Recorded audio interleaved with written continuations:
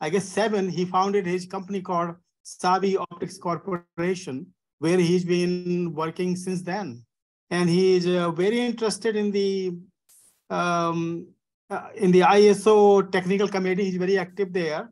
And today he's going to tell us about the new developments in ISO standards for optics. But before I pass over to him, I should mention that Dave is a fellow of SPIE, and he also received the AE Conradi Award from SPIE in 2021. He's currently serving as the chair of the Technical Advisory Committee of the ISO. So with that, Dave, is all for you. Please go ahead. Oh, thanks very much. Hello, everybody, and thanks for having me for this colloquium. I actually am thrilled to see that the tradition of coffee and donuts for a colloquium continues after, what, 40 years or so since I took geometrical optics from Duncan. I'm sorry, Professor Moore. But before I start... Dave, I'm still Duncan. Okay. Well, I know things have changed since the 80s. Used to be first names were okay, then they weren't. I don't know where we are anymore. But I do want to establish my my nerd cred here before I start. You'll notice there's 2 logos on this first slide. The right one is the Optics and Electro-Optics Standards Council. These are the guys who represent the United States for optics standards, both nationally and internationally. But the left-hand side, that logo for Savvy Optics Corp, that's my corporate logo. And I am proud to say this was designed by my daughter 15 years ago. And it actually, I'm told, says Savvy Optics Corp in circular Gallifreyan, the language of the people from the planet where Doctor Who comes from. So there you go, for whatever it's worth.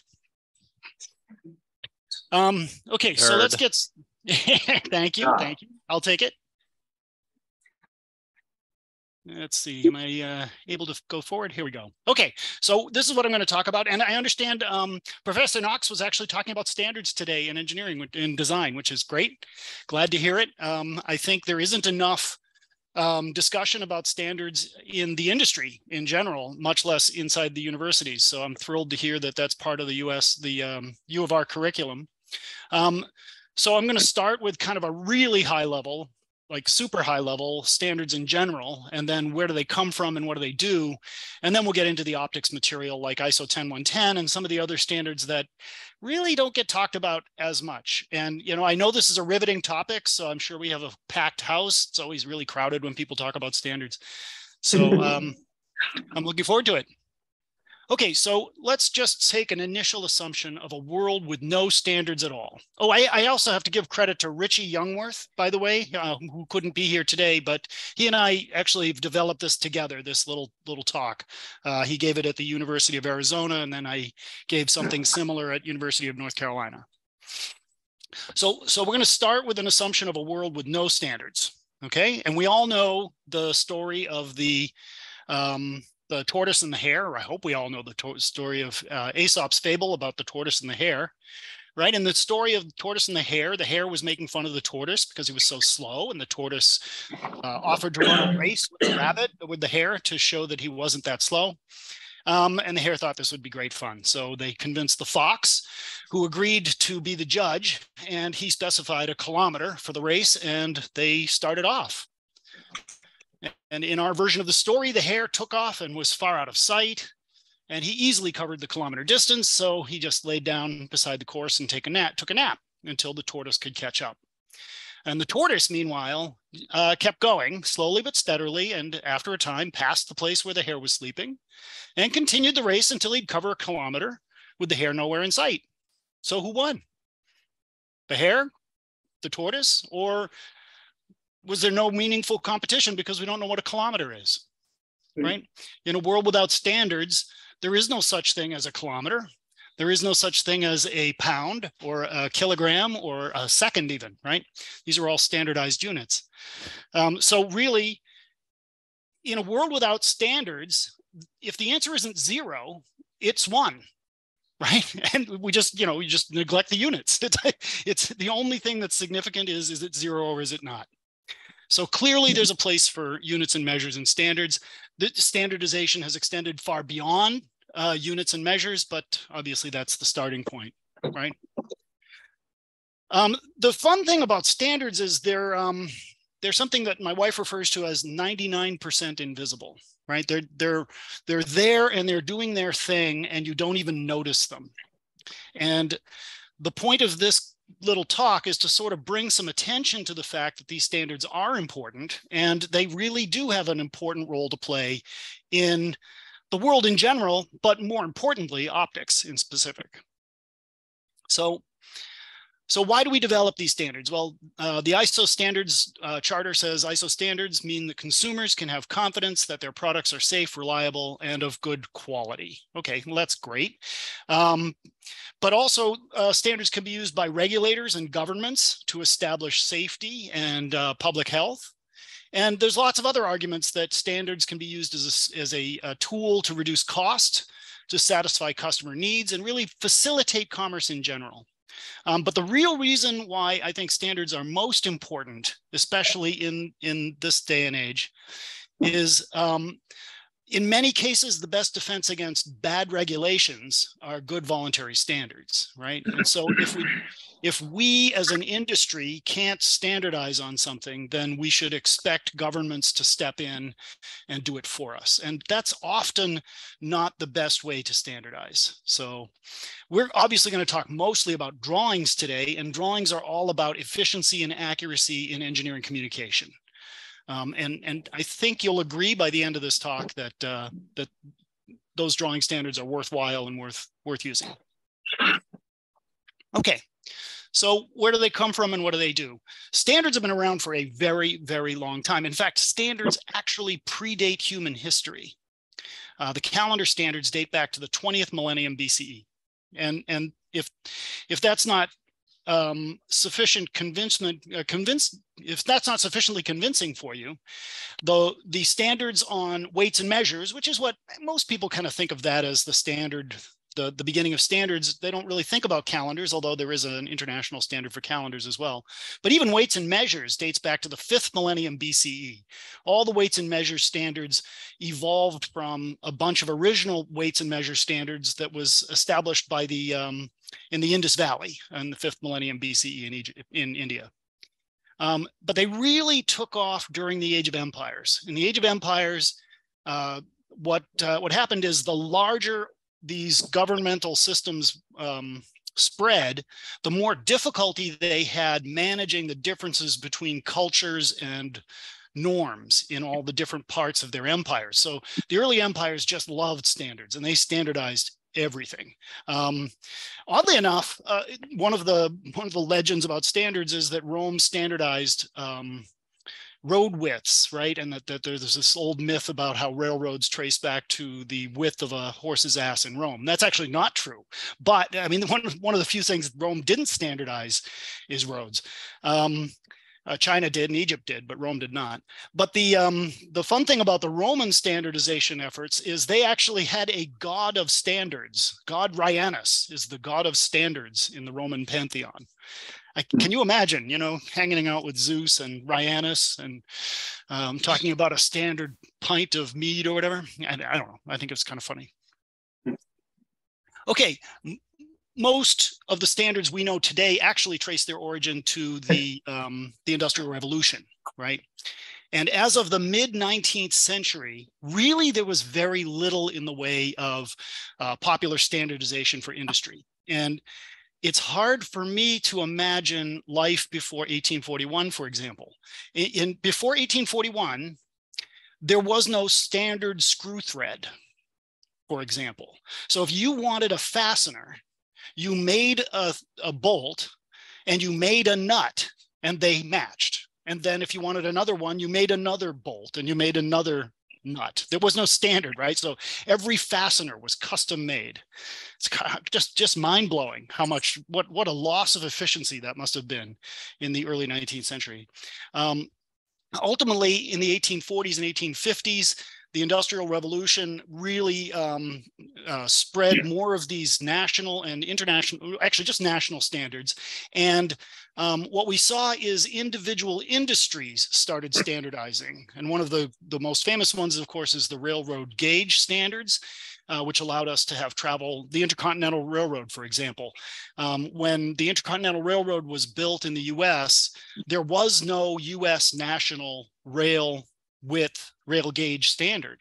And the union actually decided to create a standard simply by saying, this is the gauge we will use to go over the Rocky Mountains.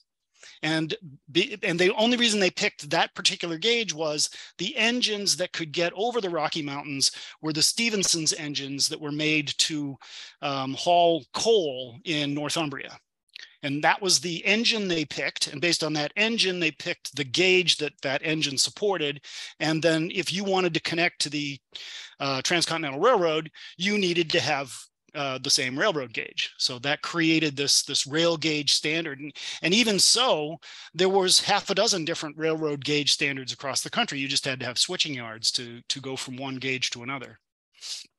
So early standards really were pretty effective within a single industry and within a single country. But when we started trading internationally in the Industrial Revolution, some of these standards actually impaired trade and became conflicts, because now, you know, my fasteners didn't fit into your fasteners, for example. So we really had to kind of make a more international standard effort. And really that didn't come until the end of the First World War at the beginning of the 20th century. And that's really when international standardization became a thing.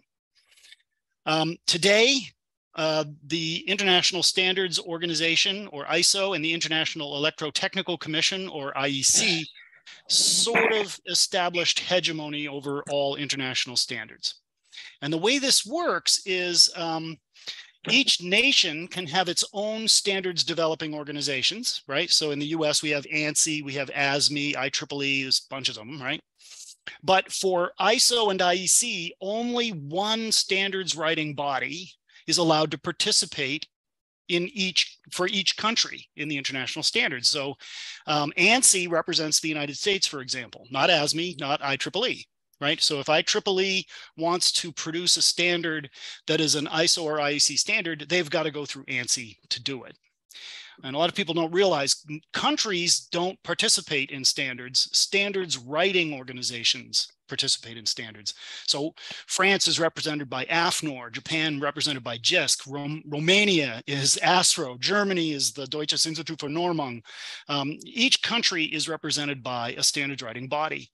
And how that is managed actually winds up being kind of country by country. Some countries have just complete government funding for their standards. Other countries, like the US, has pretty much complete independent participation. And then other countries kind of have a mix where industry participates, government sends some representatives, and then maybe, you know, the government will kick in some money to compensate the experts, the industrial experts. So you can see in this map, just about every country in the world today actually participates in standards. And this map is actually kind of breathtaking. It's amazing how many countries actually now are participating in, and this is just ISO, not to mention IEC. So what are we talking about? Standards are not, most people think of standards as like the standard kilometer or something. That's not exactly right. The standards that I'm talking about are actually documents. And these are documents that describe things like comparison standards or weights and measures and whatnot. So these documents actually are reviewed every 5 years. Every single one is reviewed every 5 years by the committee that manages it. And that committee has to answer two questions. One, are they being used? And two, are they up to date? If there aren't at least 5 participating countries that are using the standard, then it's withdrawn. And if it isn't up to date, it has to be revised. So this is like a table that is a report on a particular standard where every country that's participating in this committee, this happens to be one of the committees that I participate in, has to vote whether we will withdraw, confirm, or revise a given standard. And that's done every 5 years. And so what does it look like when we revise standards? Well, you know, I know all of you are thinking that, wow, developing standards, that must be super glamorous. That would be really cool. But it's actually not as cool as you're thinking. It's actually a lot of work. And I love this. I mean, this is a typical thing of what I do as a standards writer, right? So you have this table, everybody gets a copy of the standard, we read it, and then each country, each expert actually submits a comment. So for example, this first comment, Germany comment number 34, says in clause 6, figure 19, there is no information about the note indicator A. Therefore, you should delete the indicator, right? And then the project leader says accepted, didn't to implement, etc. So, I mean, it's literally that level. Every single line has to be justifiable and actionable. And if it isn't, then the comments are rejected. For the most part, all comments are accepted. And it is only when there are two comments which conflict that we actually have to have a meeting to discuss it. Now I want to do a case study here. We're going to zoom in on that big map in the beginning and focus on Central Africa, a small country called Burundi. No doubt everybody here has been, so I won't go into a lot of the details. I'm just kidding. I imagine none of you have been to Burundi. If anybody has, please shout out. That'd be great. Anybody been to Burundi? Yeah, that's what I thought. It's on everybody's to-do list. Nobody gets the time. Okay, so let's talk a little bit about Burundi. So according to the CIA fact book, the country is the 146th largest country in the world. It's slightly smaller than Maryland. Thanks to the definition of a kilometer, or actually the definition of a meter, we know that the total area of the country is 27,834 square kilometers. Thanks to ISO 6709, we know where it is. It's at -333 south, plus 30 east. And interestingly enough, the CIA facts book doesn't actually use the international standard for coordinates, which is kind of funny. Its country code is BI, according to ISO 3166, and its population's between 12 and 13 million. Okay, so this is a small country about the size of Maryland in Central Africa. According to the UN, it is on the list of least developed countries in the world. So this country is very, very poor and very underdeveloped. And even Burundi participates in international standards. They currently participate as a voting member of ISO TC 34, Subcommittee 17. So TC is technical committee and SC is subcommittee. So that's the food safety standards committee. ISO TC 285, clean cook stoves and clean cooking solutions. And the very recently formed ISO TC 323, circular economy, which is just a fancy word for sustainable and sustainable economy. So, if a country as poor as Burundi can find standards activities that are worth paying to participate in, I think that really tells you that we can all benefit from standards. So what can you standardize? Really practically anything, if it makes sense. But a lot of times, a lot of people don't agree with what you want to standardize. And so I think the best way to appreciate standards is when we have failed to establish them. Right? I mean, what side of the road do you drive on when you go to a country? Well, that's not standard, right? There's only two choices, and yet somehow we couldn't come up with an international standard. I mean, we're ignoring the obvious problem that the United States continues to defy the entire world by using the imperial system instead of metric. I'm always frustrated that the American metricization is continuing to move forward inch by inch. But even greater failure than that is electrical outlets. What a horrible, horrible waste of money and energy goes into the fact that we couldn't standardize on electrical outlets for AC mains, right? We've established that AC power is the way you power everything. There's no DC countries. And yet the AC mains vary by voltage, They vary by electrical configuration. And what a huge pain in the neck this is, right? When I'm getting on a plane and flying to Switzerland, I got to go, oh, wait, I got to go look up the standard outlet for Switzerland and get my little adapter and pop it into my briefcase. So it's cases where we've failed that you really see what we've succeeded at. And so some of the more common uses of standards, weights and measures. I mean, it is impossible to imagine a world without weights and measures. And we've had weights and measures really for 7,000 years. So it's not surprising that it's hard to imagine a world without them. Units, right? Units are standardized worldwide. Probably the most commonly understood standard is actually management system standards, right? The ISO 9000 standard, I think, is the most famous ISO standard, even though it's not the most used. But then you've also got regulatory standards, which are really important, safety standards, which are really important, quality standards, communication standards. I mean, the fact that there is a USB-C is just a wonderful thing, right? I think that's just fantastic. I can use the same connector and charge my, my headset as I do charge my phone. I think that's just wonderful, right? And then down at the bottom of the list is technical communications, like drawings, testing, material properties, and things like that. So that's the one we're going to focus on. We're going to focus on things that enable commerce and communication. Just as a fun fact, before I got involved in standards, I did not know that the majority of countries in the world actually use a decimal comma instead of a decimal point. I don't know how many of you knew that, but maybe you're today years old when you found out. I grew up with the decimal point or the dot. And I will say that more people use a decimal point than a decimal comma, but more countries have standardized to the decimal comma. And actually, the origin is really kind of interesting. When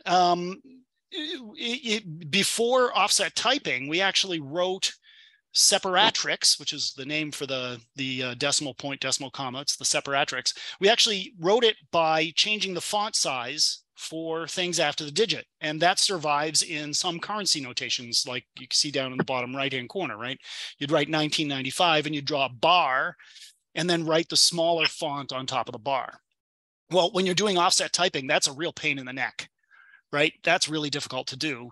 So what they decided to do instead was just use some kind of a separator, pulling any other thing out of the drawer that could go between the numbers to the left of the decimal and the numbers to the right of the decimal. And a bunch of different ones were chosen, and the dot and the comma survived. And another interesting fact is there's a third commonly used decimal separator called the muyuz, which is actually only used in the Arab countries, and it's a vertical line.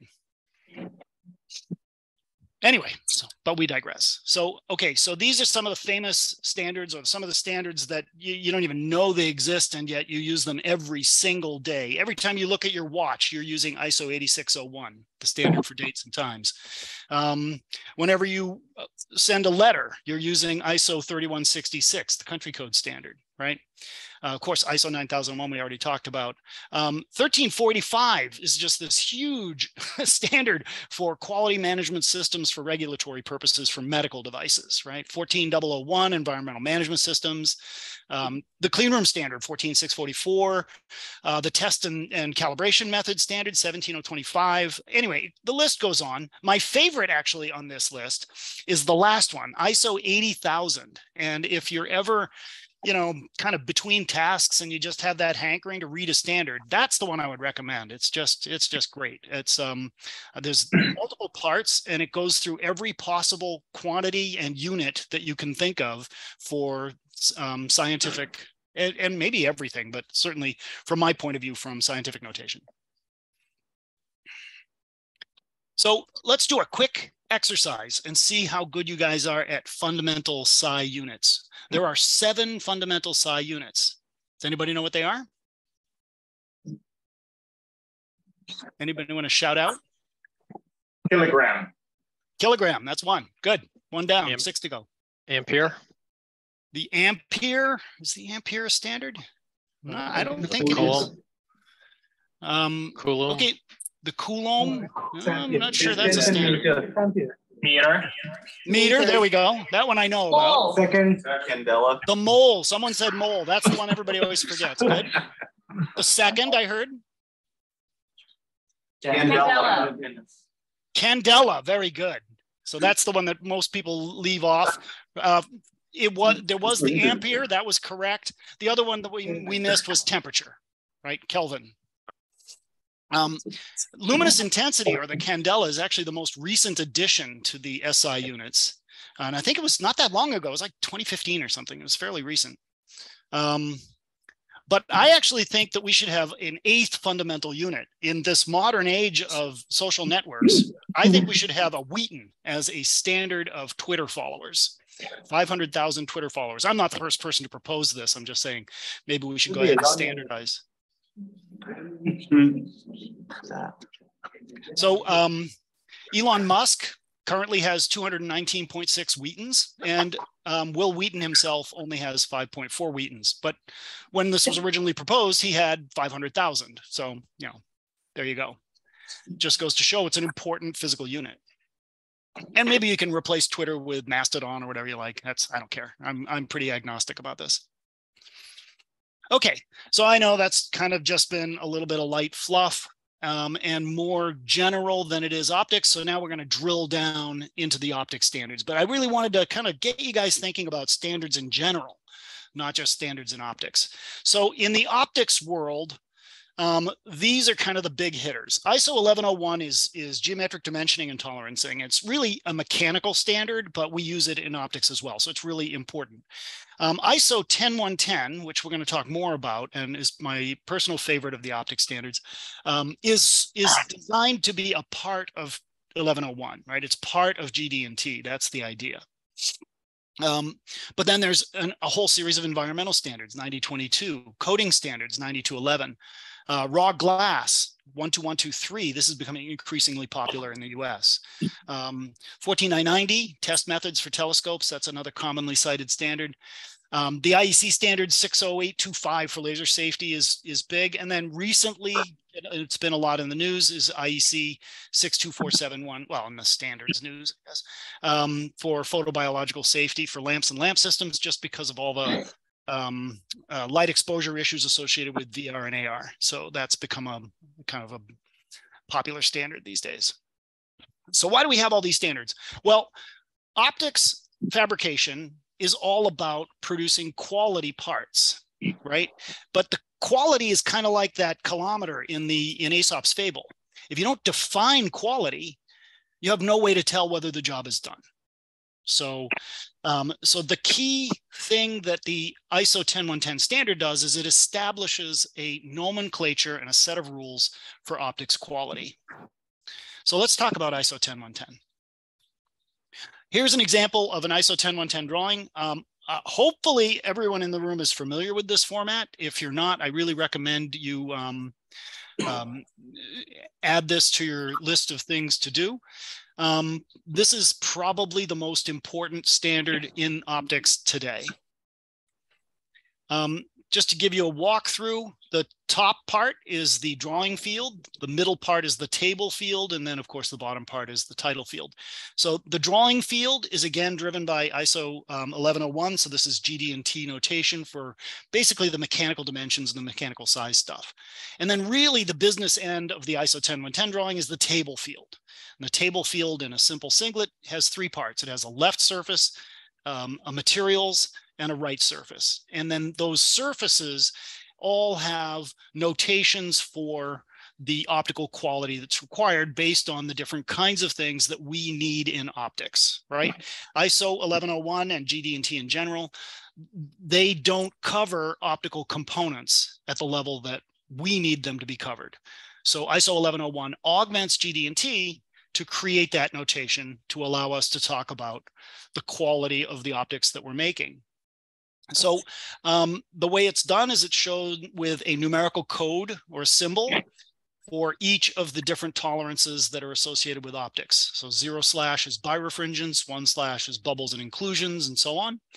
Kind of the business end of this really is the surface standards, which is our 3/, 4/, and 5/ for figure, wedge, and surface quality. But everything that is optical related has a section in ISO 10110.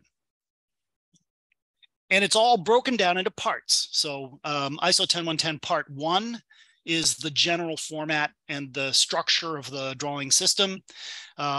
Part 5 is the surface form standard. So that's the one for figure and form.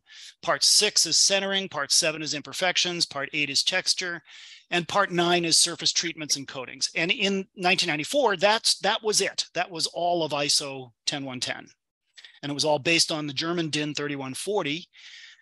Since 1994, when the original 10 parts were published, we've added another 9 parts, and then a couple have been withdrawn, but you can see the different parts that have been added. We'll go into a couple of these in detail in a little bit. So that's ISO 10110. And if you're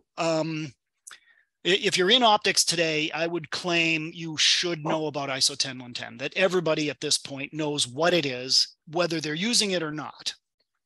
What is less common is an understanding of all the other standards that are associated with ISO 10110. So for example, measurement methods, ISO 14997 is a critical standard for ISO 10110, because if you specify the imperfections according to Part 7, Part 7 doesn't tell you how to evaluate the surface for imperfections. You have to look at the measurement standard for that, which is 14997. Similarly, you can use Part 5 to describe surface form, but you need ISO 14999 to actually tell you how to measure the surface form. You can use Part 17 for laser damage, but you can't figure out how to test it without ISO 21254.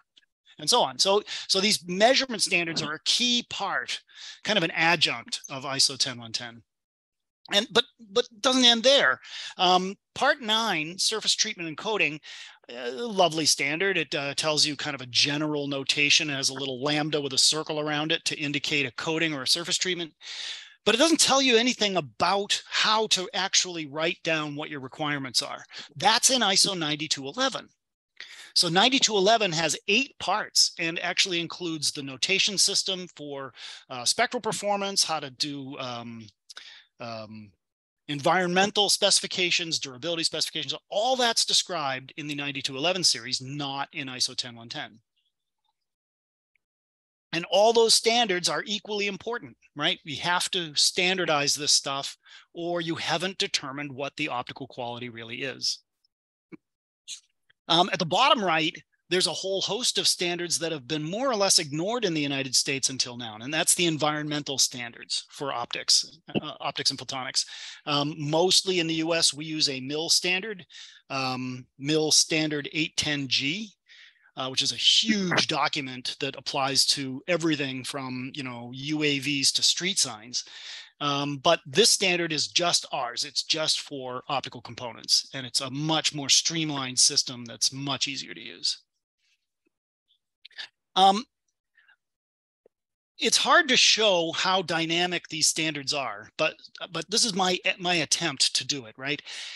Here I'm showing not just the parts that are currently active, but the parts that have actually been replaced. So parts 2, 3, and 4 are withdrawn, and they were replaced by Part 18 in 2018.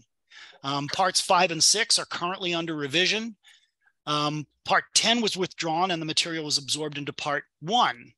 And then parts 11 and 16 are also under revision. But we've just published revisions in the last 5 years of parts 1, 7, 8, 12, and 18, right? So these standards are constantly being reviewed, constantly being maintained, constantly being updated by these committees. And that's because the needs change over time, right? The way we make optical components in the 21st century is different from the way we made them in 1978 when the original version of this standard was written. Okay, so let's talk a little bit about freeforms and generalized surfaces. So this is an area of great interest in the optics community today. I know academia, you guys tend to stay a good 5 to 10 years ahead of the rest of the power curve. The rest of us are just generally catching up to where the U of R was a decade ago. But today, modern manufacturing techniques have really enabled design and fabrication of an entirely new class of optical component, which is a really big deal. And so these surfaces wind up of having no axis of symmetry, and we usually call them freeforms, but that freeform term gets different interpretations in different countries, so we've tried to avoid it in most of the standards work. And these have been common in non-imaging applications since the 1980s, but now the manufacturing techniques are enabling us to make precision freeforms that can actually be used in imaging systems. And this is a real important part of optical design today. The problem with them is there's no clean notation to describe them in a drawing, right? So what we had to do is write an entire section of ISO 10110 so that you could include a freeform surface description and people would understand what it was. And tolerancing was even worse, right? So that was a pretty big deal. So in 2015, we published part 19 of 10110 to address the way we talk about freeforms on optics drawings. And that system, it's called general surface descriptions. You can use it to describe a flat if you want, but it would be a waste. You can use it for really pretty much any optical surface. It's a generalized format for describing an optical surface. But the place it's really used is parts with bilateral symmetry or no axis of symmetry at all. One of the ways these things telescope is when we did part 19, we realized, okay, so now we have a notation for describing a freeform, but we haven't defined anywhere how to create a coordinate system or how to move from a global coordinate to a local coordinate. And we haven't told people how they have to structure their coordinate transforms. So we then went back and revised part 1 to add global coordinates, which really should apply to the entire system, not just to freeforms, right? Because there's no reason we shouldn't be able to include local coordinates and coordinate transforms. So we revised part 1 as a result of doing part 19, and then we found, well, we also need more generalized versions of surface forms and more generalized versions of centering, and so those standards have been revised as well. So the basic concept is you replace the radius of curvature, which is the simplest possible surface shape, with the symbol GS, and then you can either describe a surface equation, if you have a surface equation, or you can attach a cloud of points file, right? And then the coordinate reference points have to be indicated, and those coordinate reference points are also toleranced with respect to the general surface coordinates. Once you've described what it is you want, there are a bunch of ways you can do surface form error. The simplest is probably just use ISO 10110 part 5, right? Because most of the time we still have a circular aperture and some kind of a image circle in the field. And so we're still interested in the deviation from a spherical wavefront. So ISO 10110 part 5 is excellent at describing deviations from the spherical wavefront. So if I have a surface, this is my measured surface, and this is my surface that I wanted, I can subtract those, and then I can tolerance that based on a traditional optical surface. Or I can use ISO 1101, the GD&T system, or you can kind of, the standard part 19 includes a way to come up with your own kind of notation for what would describe the quality of your particular generalized surface. One of the biggest advances in my mind in standardization in ISO 10110 in the last decade is the Grand Unified Surface Imperfection Standard. There have traditionally been 2 notation systems and measurement systems for specifying the quality of an optical surface. One is called scratch and dig, and it's based on the visibility of imperfections. And this is pretty much the default standard for throughout the world for all commercial and industrial optics. The other method is a dimensional method, which is based on the size or the area of the imperfections, and that has a long history in lasers and precision optics, right? So these 2 systems existed, but all in different documents.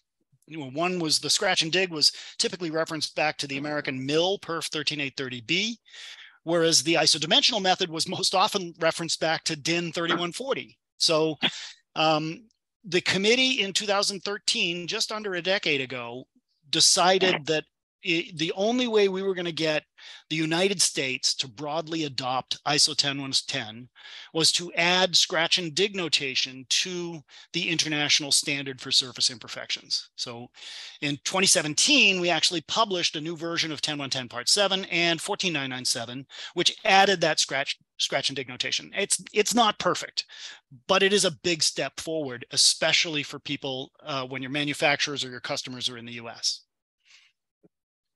So this is what the DIN-based specification system looks like. It's a fairly complex documentation of the number and size of imperfections you're allowed. Whereas if you wanted to specify visibility, you'd just write 5/, which is the symbology for surface imperfections, and then you'd write your scratch and dig spec. Another area where we've really moved forward in the last 5 years is in materials tolerances. So standards material tolerances in ISO 10110, stress bar refringents, bubbles and inclusions, homogeneity and stria. These have been in 10110 for a very long time, but they apply to the finished part. And in many cases, measuring these parameters after the part has been fabricated is problematic. So, and in addition, you have to buy the blank if you're a manufacturer. So there is a new notation in Part 18, which adds a 0 in front of the requirement to indicate the blank specification. So 00/ is the stress bar refringents of the blank that's to be manufactured. And 01/ is bubbles and inclusions of the blank. 02/ is the homogeneity and stria of the blank. And in addition, there's a whole different standard, ISO 12123, which has a whole host of other material requirements that you may want to add that apply only to the blank and not to the finished part. We also revised ISO 10110 Part 8.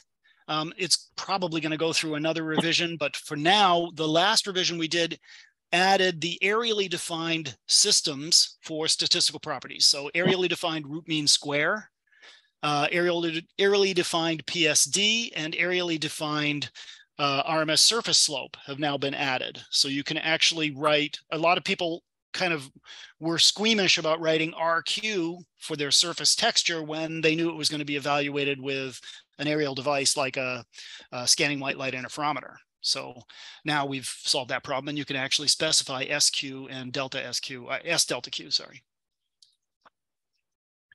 We recently published Part 16, which is really active in the areas of AR, VR, and MR applications, mostly with the holographic combiners, so AR, MR.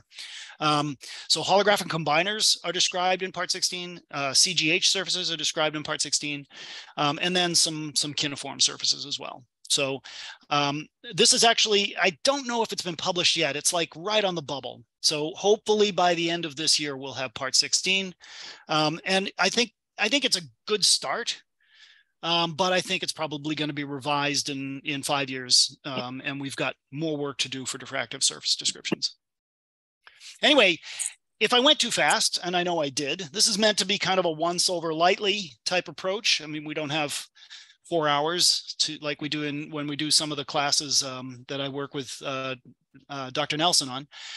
But you do have this poster, I'm sure, somewhere in the building. And this is Eric Herman's decoder ring poster, which has a ISO 10110 drawing in the middle, and then a bunch of bubbles that show you all the different ways you can specify that particular parameter, right? And it goes through really remarkable detail. It's a really very, very good poster, and I really recommend it.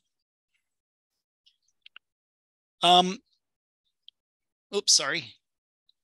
There we go. There's also a book that you can take a look at.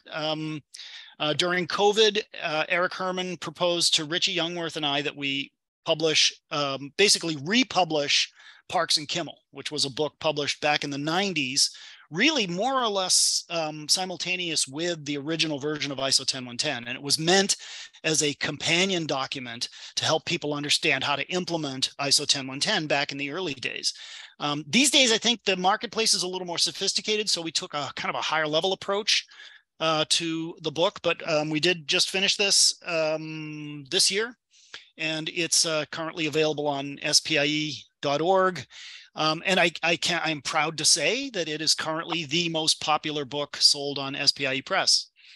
And I think I think that's still the case, although I haven't checked lately. Okay. So real quickly, let's talk about some other standards you should know about. And I already mentioned all of these, but I want to drill down a little bit deeper. So ISO 9211 is the coding standards, and it breaks down into these 8 parts. The important pieces are parts 1 through 4. This is where you have your terms and definitions, which defines 14 different kinds of functional coatings. Part 2 gives you how to describe the optical properties for the coating, including a graphic representation. You can actually do this graphically now.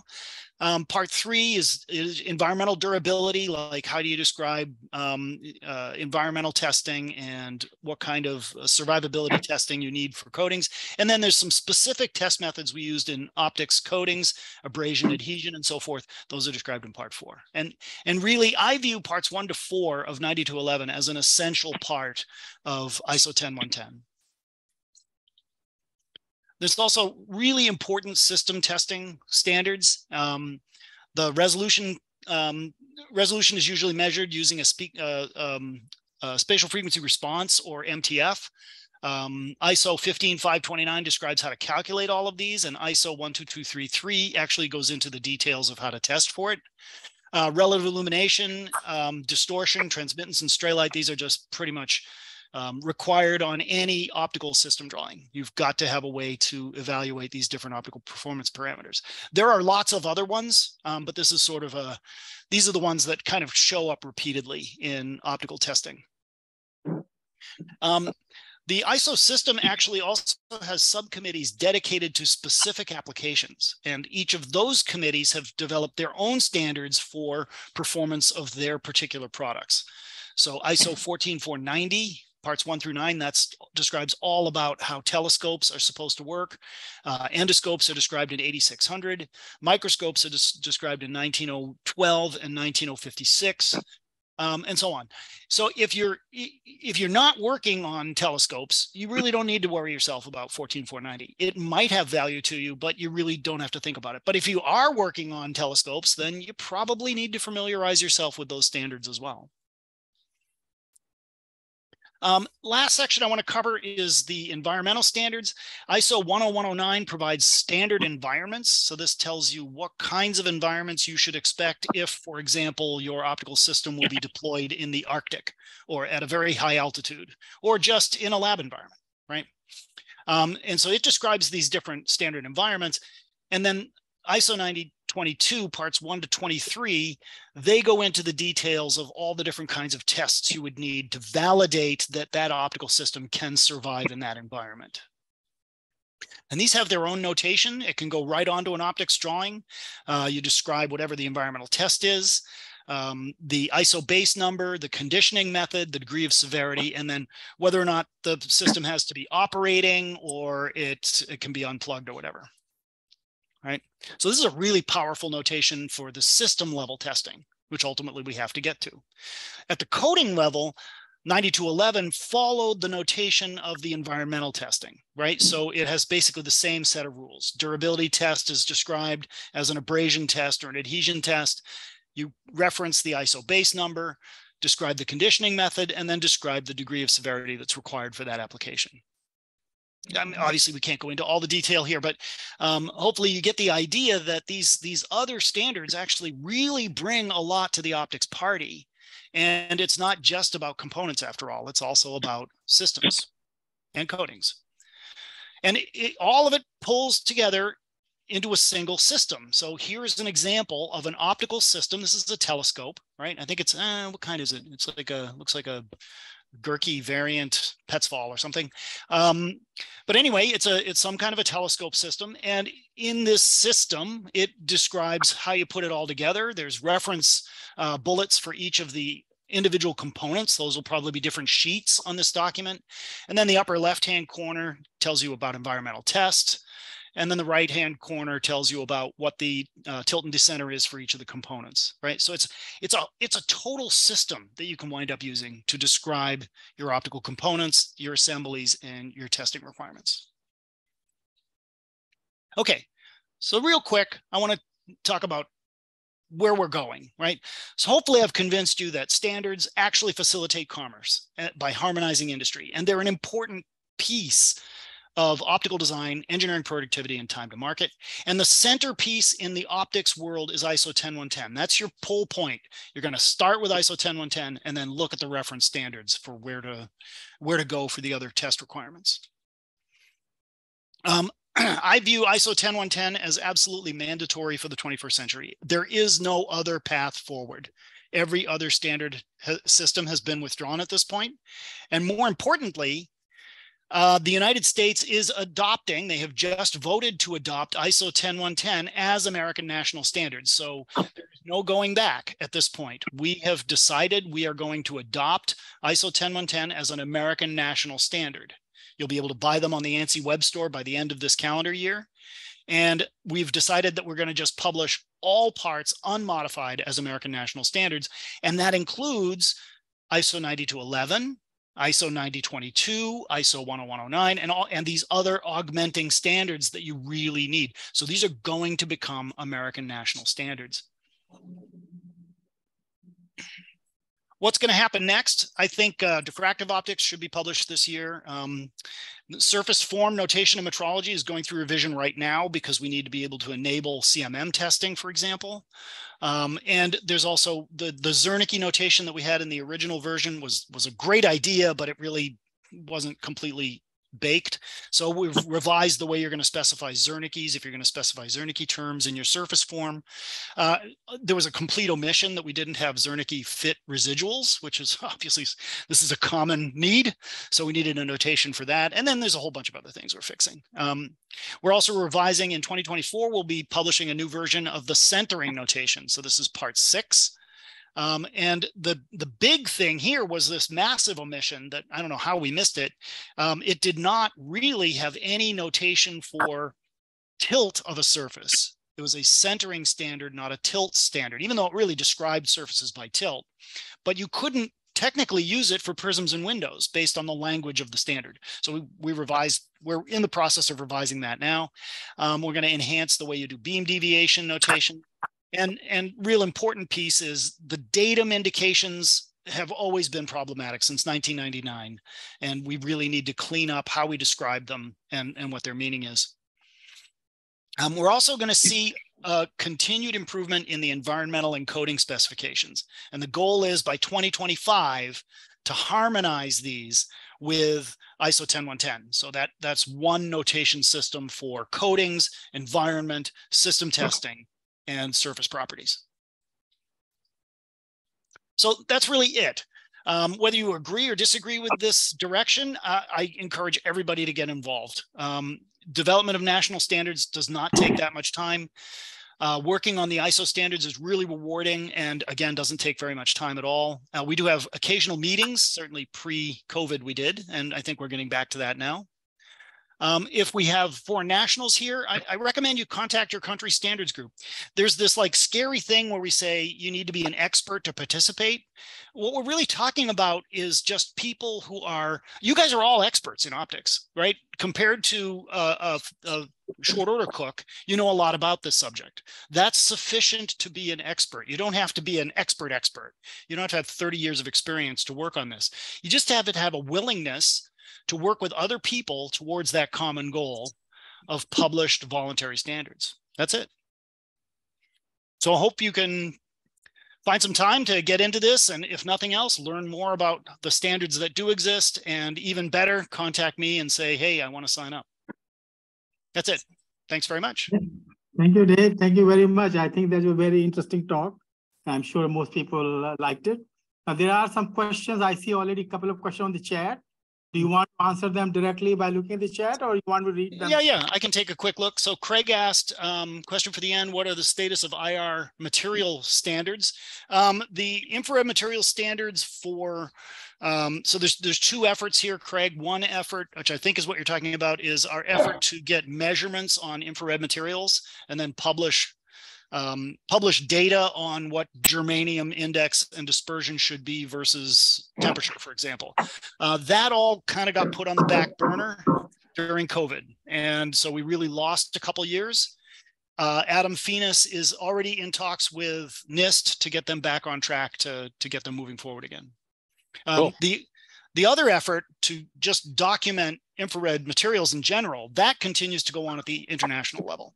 So we have a chalcogenide glass standard that's currently under development. There's another one that exists for UV materials. But for the IR materials, I think there's just the chalcogenides, and there's one other, either germanium or one of the zincs. I don't remember. But that's an ongoing effort. Okay, thanks. Yeah. Is there a standard for figuring out the number for standards? Dave, yeah, how did they do it? Where did they come up with all these numbers? It's a great question.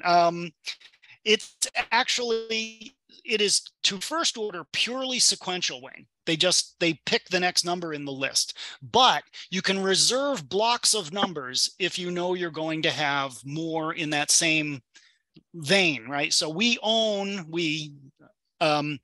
SC1 owns 14997, 998, 999, and maybe 14996 as well. And those were our testing method standards that we're going to go with ISO 10110. Like reserving a parking space, right? Exactly. Although you can always just make more parts. That's the standard trick. Is the standard trick is to just say, okay, well, we'll have 4 parts of 14999, for example. Got it. And we actually just published a second part of 14997, the testing standard. It now has, in addition to the test methods for dimensional and scratch and dig, we just published a technical report on how to use machine vision to evaluate surface imperfections. So are you saying that there's no written prescription for how you do this? It's just like a protocol. Oh no. There's the ISO directives. Actually, there's 2 parts to the ISO directives, part 1 and part 2. And it goes into gory detail on when you can reserve numbers and when you can't, and all the rules. Okay, we give up. Thank you. Yeah, come on. You're going to ask standards writers to create a standard about standards? Exactly. You know they're on board. Thank you. Govind, we have a couple of questions in the room here. All right, so we'll go ahead. If somebody want to ask, they should go ahead. Okay. I had a question about the preformed surfaces. You had mentioned that there's like some ambiguities in the ways that different people might describe a preformed surface. What do you find are the most common points of contention or most common ambiguities that people run into? Well, so what I was referring to is that different people use the word freeform differently. 2 of the most ambiguous terms in precision optics today are freeform and 3-Marin astigmat. You can get the U of R interpretation and the Arizona interpretation and the German interpretation and the Japanese interpretation of all of those terms, and they mean different things to different people. So because they are used differently so much, they are useless, right? So there are plenty of people who would say, for example, an off-axis A-sphere is a freeform, right? Because it has only an plane symmetry. It does not have axial symmetry. There are others who would say, no, that's an off-axis segment because that surface has an axis of symmetry. It's just eccentric to the part. That's just an example, right? But you throw in toruses and cylinders and all sorts of other things, and there are the strict interpretationists, especially the ophthalmics community, would say if you have any symmetry, it is not a freeform. So if there's a plane symmetry, that's not a freeform. So anyway, when we were trying to write a standard, we just couldn't use that word because it didn't have a meaning. And moreover, the committee itself could not agree on what the word should mean. Right? What should be included, what should not be included. So we just said, you know what, we're not writing a standard on freeforms, we're writing a standard on surface descriptions. And so that's what we'll call it, generalized surface descriptions. That was the idea. Any other question from Gargan 101? So David, this is Tom Brown. Thank you for the talk. That was really nice. So my question, I saw on your list of upcoming topics, diffractive optics.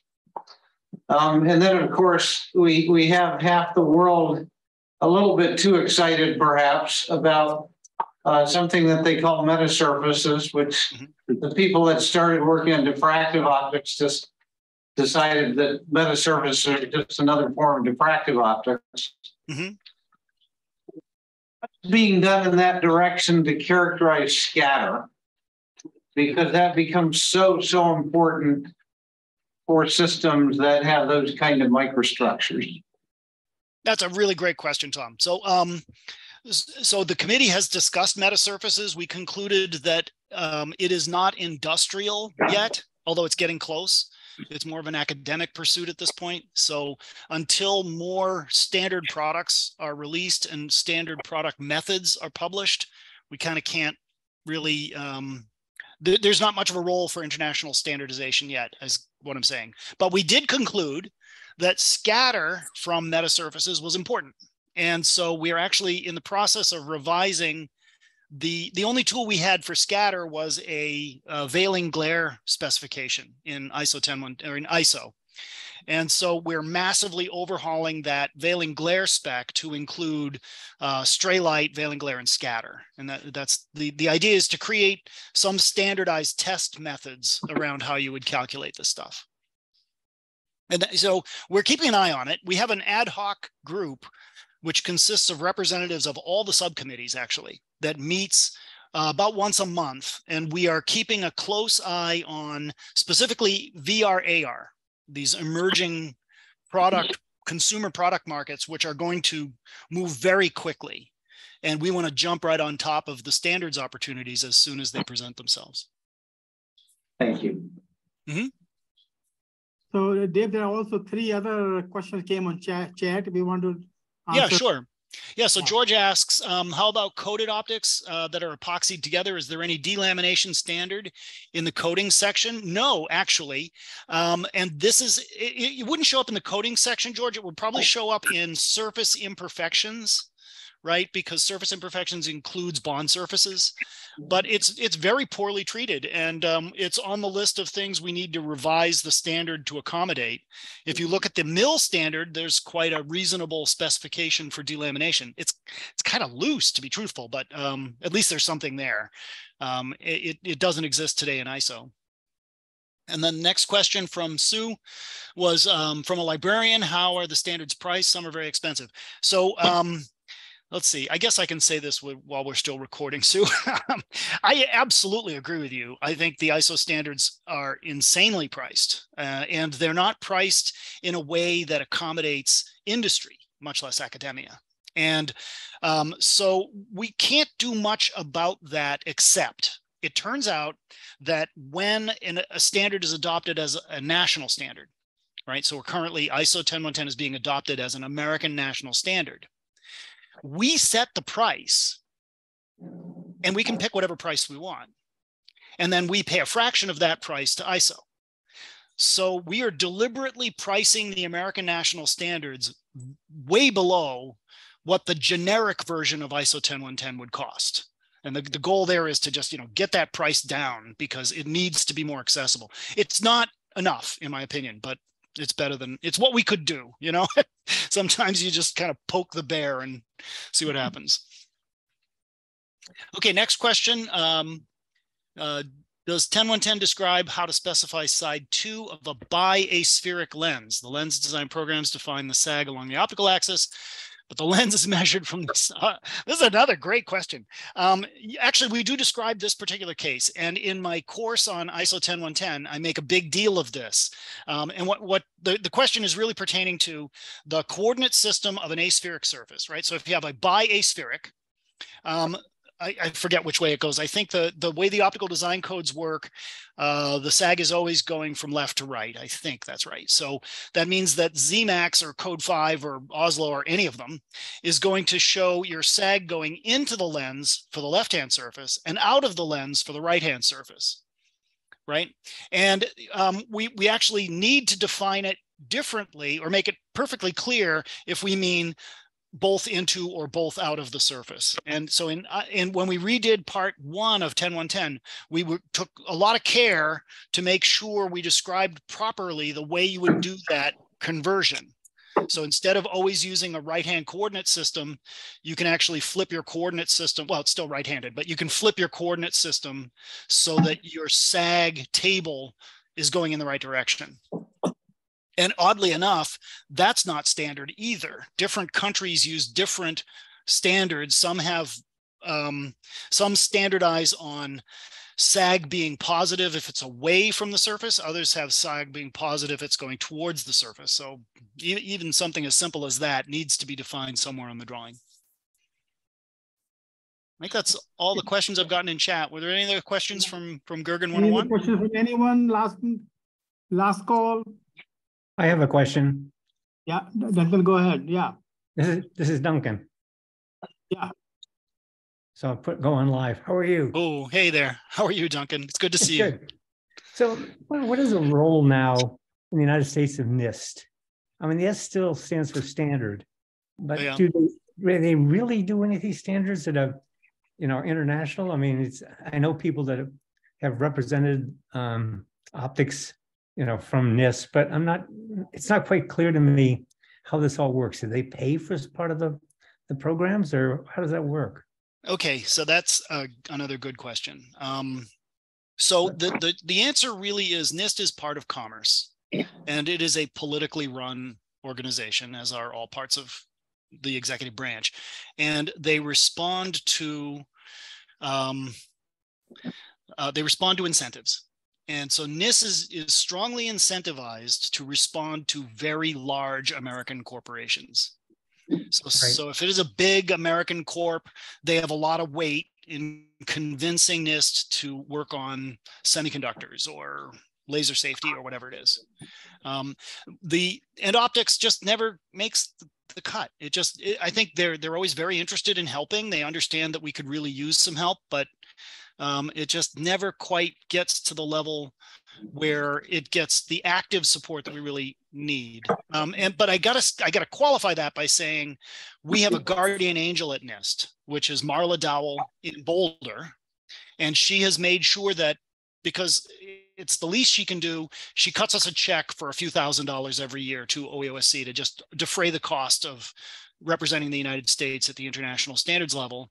And she keeps providing people, unfortunately they get promoted and whatnot, but she keeps providing people to serve as experts for the specific standards that affect NIST, which is better than nothing. So Marla's been wonderful. Unfortunately, she's now a director, so she doesn't have time to she's actually worked as project leader on some of these standards. She wrote 14999 Part 4, for example. So, we can't say that NIST has done nothing for us, but we can say they've done less than we would have hoped. Okay. That's what I thought. Okay. Thank you very much for, I think everybody appreciated your giving this talk and telling us about standards. So with that, I will close this session. Let me thank you very much for that. All right. So with thank you. We could call it quit. Okay. Thank you, everybody. All right. Bye.